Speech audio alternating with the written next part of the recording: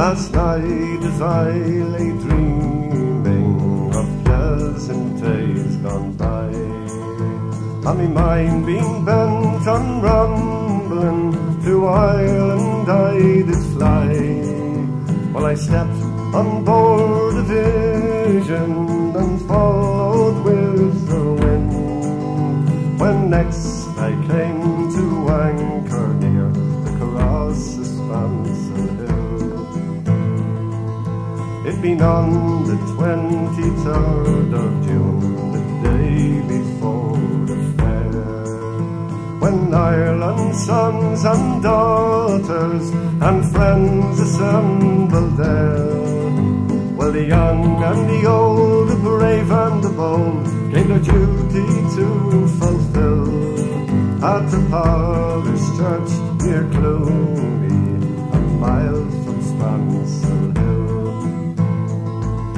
Well, I went to see my neighbours, to see what they might say.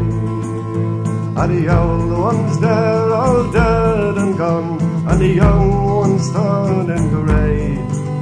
Sure, I met with the tailor quickly, he's as bold as ever still, for he used to make my bridges when I lived in Spancil hill. I paid a flying visit to my first and only love. She's as bright as any lily and gentle as a dove, as she threw her arms around me saying, "Ah, Johnny, I love you still." Oh, she's met the farmer's daughter and the bride of Spancil hill. Well, I dreamt that I held and kissed her as in the days of yore.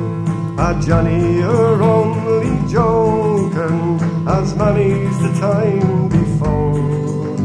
But the cock, he crew in the morning and crew